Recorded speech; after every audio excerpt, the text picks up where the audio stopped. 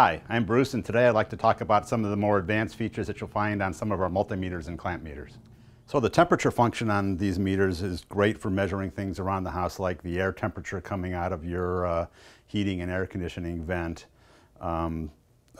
Electricians might use it for measuring the temperature of a transformer.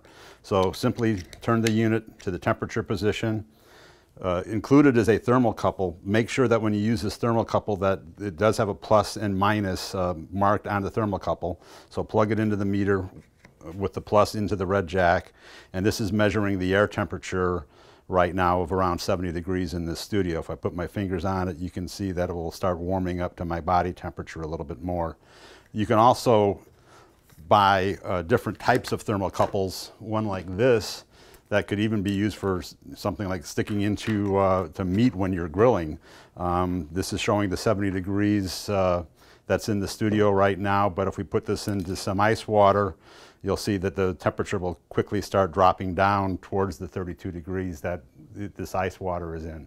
So you can use different types of thermocouples plugged in to measure the temperature. This also does temperature in Fahrenheit and Celsius, so just hitting the select button will switch you over from Fahrenheit into the Celsius position, and then hitting again will take you back to Fahrenheit.